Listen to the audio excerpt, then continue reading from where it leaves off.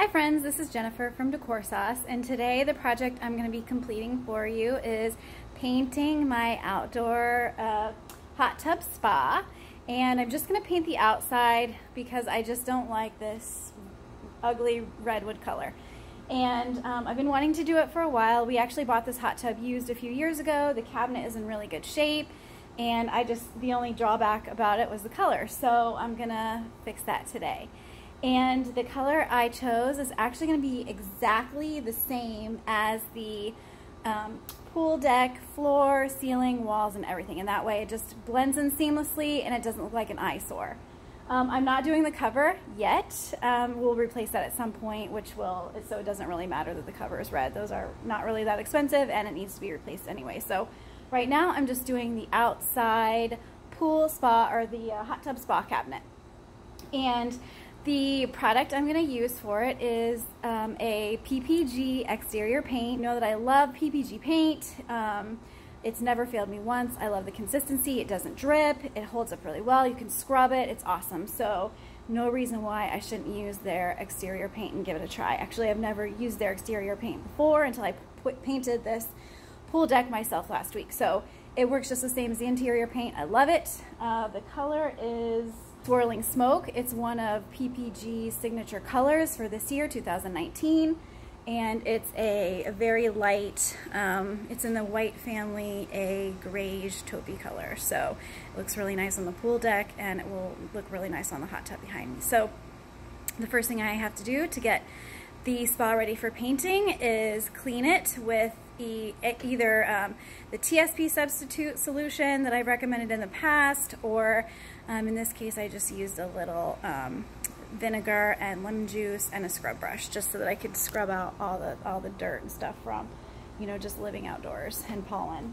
And I just did a synthetic wire brush like this one, and as you can see, there's my bucket of solution. So I've already actually scrubbed this down, and then the next thing I'm going to do is paint it. So I'm not going to use a primer on this one. I don't think it needs it with an exterior paint. This PPG has the primer already built in, and I think that'll do just fine. I'm not worried about the coverage on this. It is a resin material. It's not wood, it's resin, so which is kind of like a plastic, a heavy-duty plastic. I'm going to apply it with my trusty 2-inch angled paintbrush. I use this for everything. I love it. I kind of beat it up when I used it to paint this textured stucco, and it's still going. As long as you keep it clean, it's fine. And so I'm going to use that, and then I'm going to also use a small roller, this one, and I'm just going to use the paintbrush for the cutting and the cracks in between the surfaces, and then I'm going to roll the rest so that I get a smooth and seamless finish. So please stay tuned. I'm going to just go to town, and I will share it with you along the way.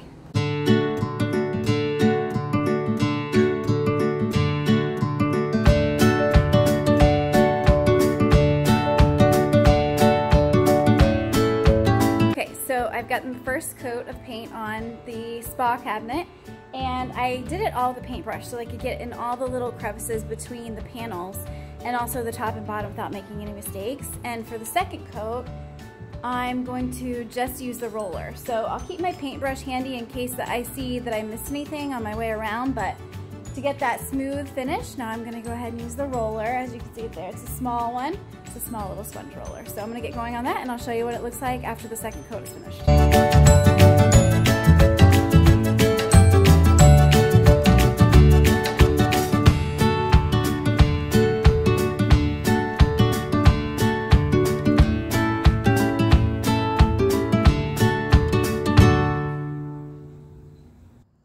So it's been 3 months since I refinished my hot tub spa cabinet, and not that I didn't mean to update you guys quicker right after I did it, but at least this way you get to see how it's worn after 3 months, and it's behind me here.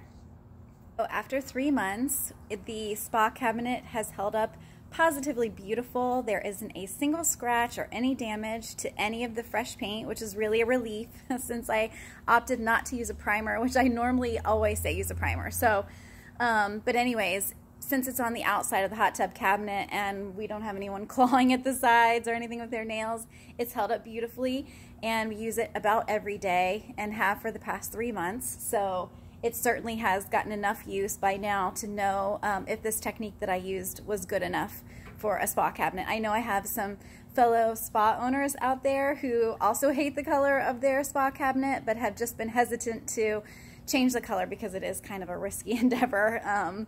If your cabinet isn't, you know, if it's not the worst and you're just picky about the color like I was. But I'm really happy that I did it because it's really held up so well, and it just blends in now seamlessly with the rest of the decor out here on the patio. So it's just not the eyesore that it was before when it was the red color.